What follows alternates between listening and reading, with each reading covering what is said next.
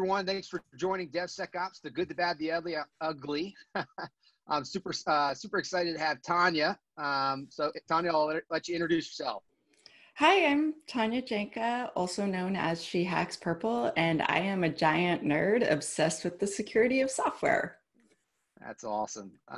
So Tanya, I'm thrilled that you're being able to come on here and share. I know you've been an advocate in DevSecOps, cloud security for quite a while.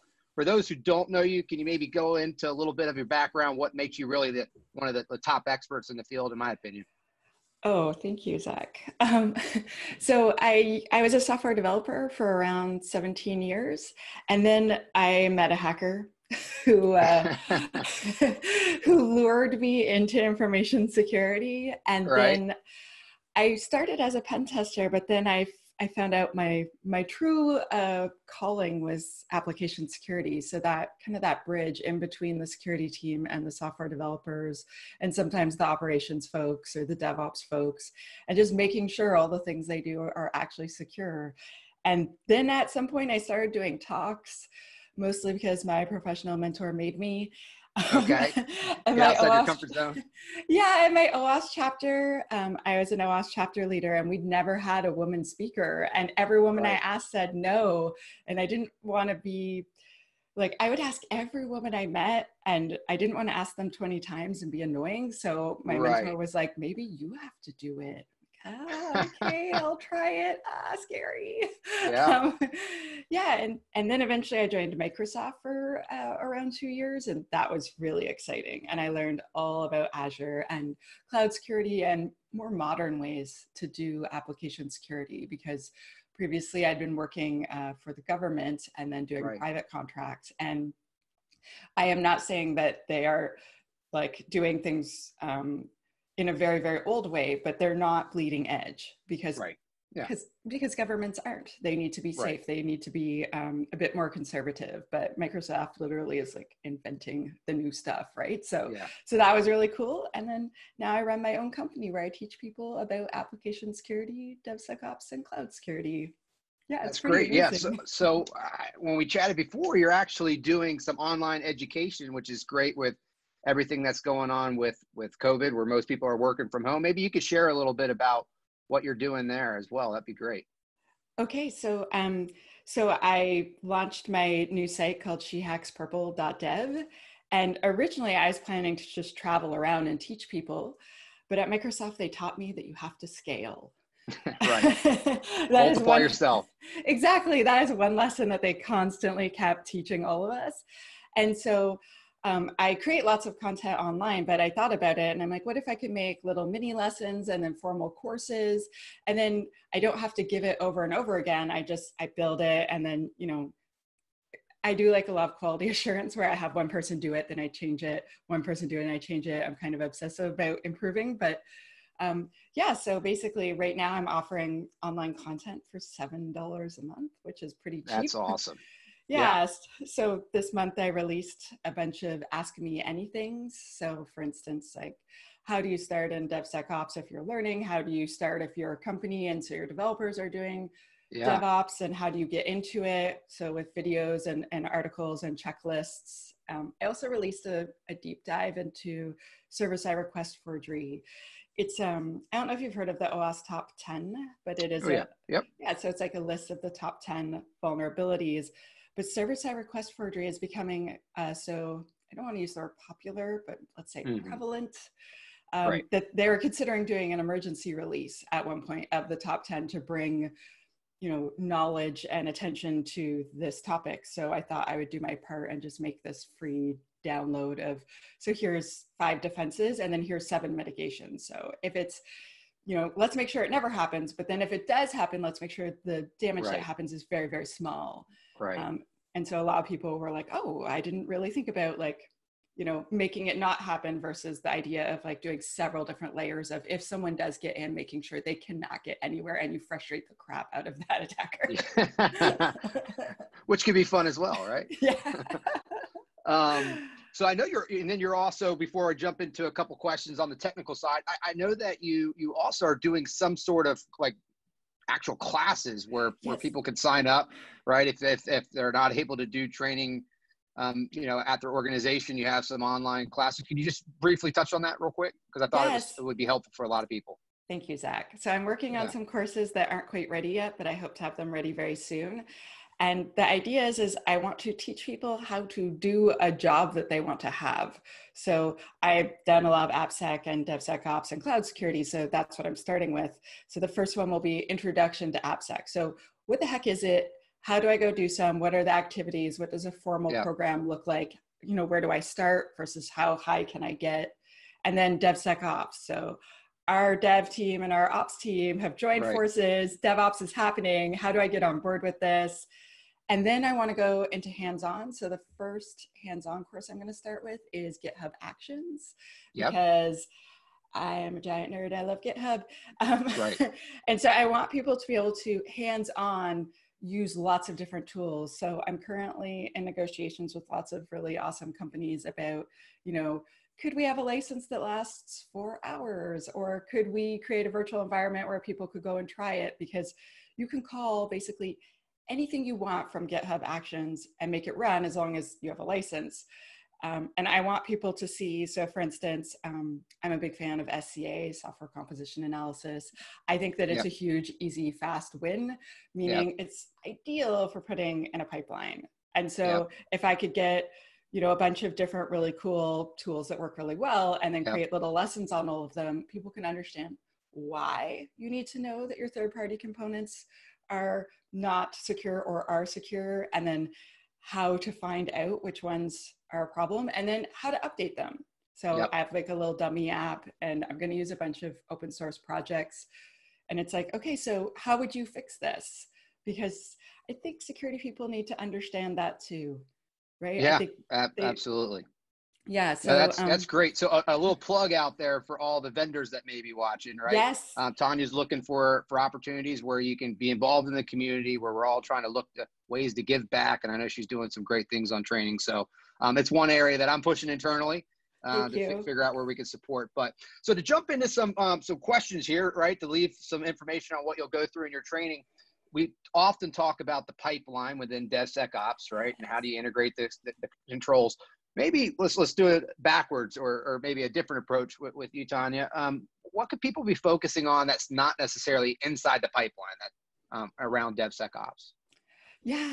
Yeah, Zach, we talked about this, and people's obsession and thinking that things only go in the pipeline is not the entirety of DevOps, because DevOps has 3 ways, right? And one is that we want really fast feedback, and the other one is that we want lots of efficiency. We want the whole system to go quickly. And then the third one is learning, which is what everyone's doing right now by listening to this, right? Right. So one example could be, so for instance, let's say you're doing software composition analysis in your pipeline. That's really cool. Not everything goes through a pipeline all the time. Not everything's being actively worked on. So instead, a thing that you could do, which would probably be a first move rather than putting in the pipeline, is getting read access to all your code repositories and then pointing the SCA tool at that, right? And getting a weekly report of all of your different projects and all your different codes. So even your legacy stuff that you haven't looked at in a long time, getting a weekly report on that, because maybe you only release once a year on stuff that's really old. If there's, I don't know, like a bug or something's broken, right?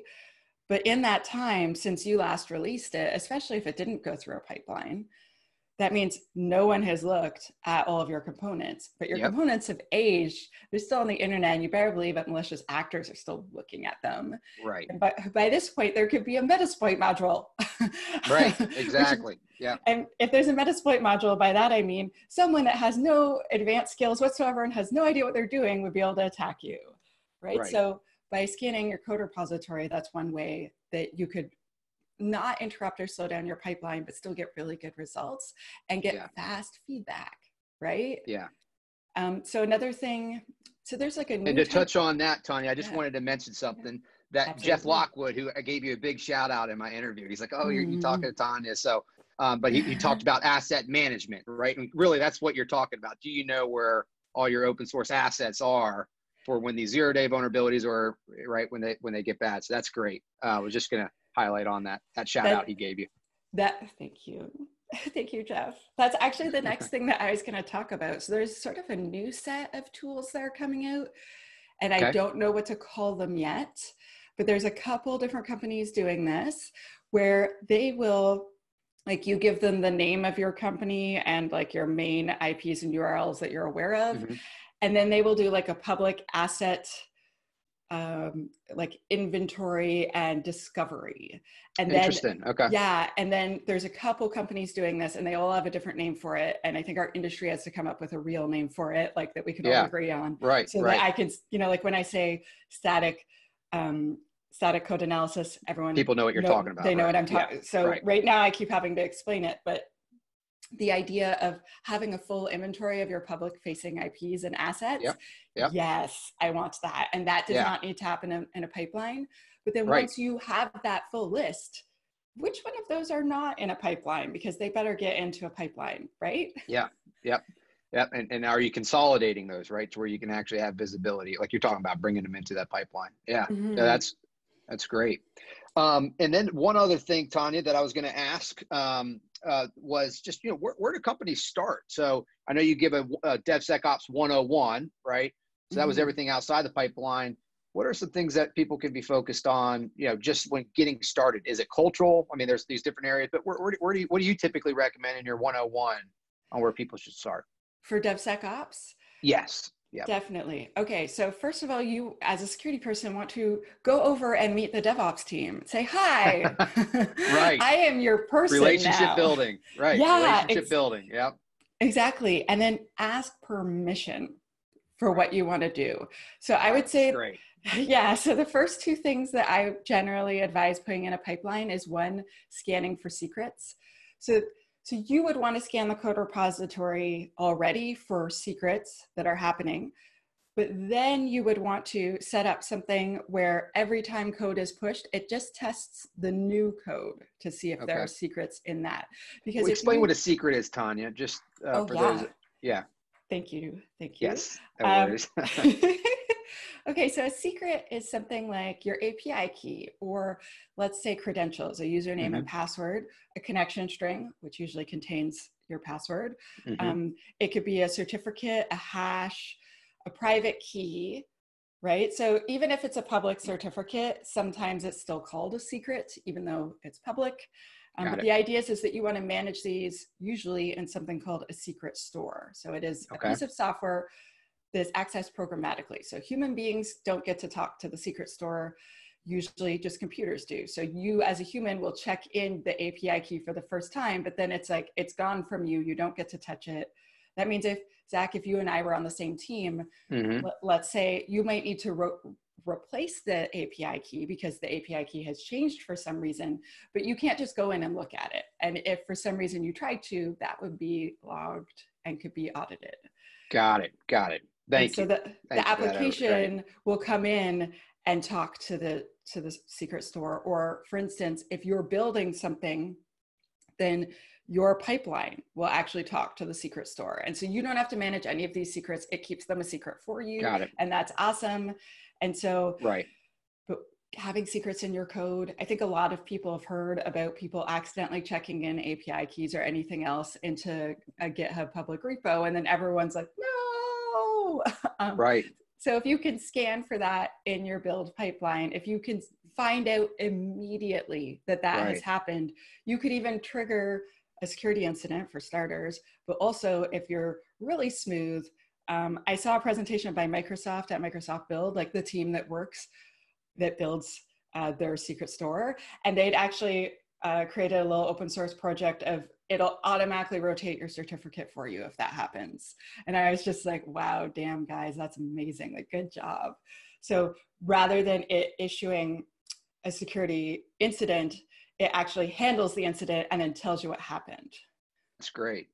So definitely, because a secret being published is basically the end of the world. Right. I would start with that. Then I would start with software composition analysis, just because it's such a quick win and the results are generally extremely, extremely accurate compared to, for instance, something like static code analysis, where the results, I just wouldn't put that in the main pipeline personally. Yeah. Right. What percentage of the code would you say is open source, Tanya, in a typical application today? Oh, wait, open source or in libraries and third-party components? Libraries, like your dependencies, like how much of that is your actual code base? People say so some people say it's as low as 60 and some people say it's as high as 90. I would say it's probably Right. 80, 90% in most Right. apps. Like the Right. actual code that you write, like every time you call a function, unless you wrote that function, Yep. right? Like Right. every single thing you do. And Yep. usually if you're following my advice, if you're doing any sort of security functionality, you're calling the functionality in your framework. And everything Right. in your framework counts as third party. You didn't write your framework, I hope not. Right.